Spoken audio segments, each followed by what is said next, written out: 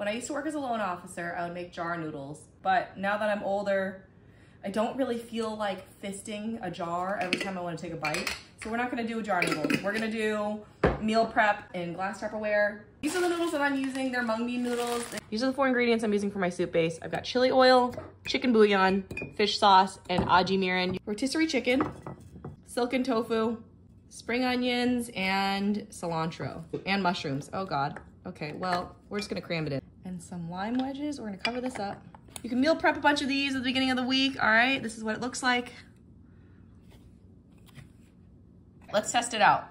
It's lunchtime at work. You're hungry. Dump this in there. 2 cups of water.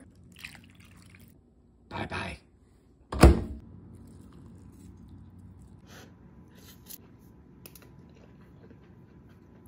Oh, that's so delicious.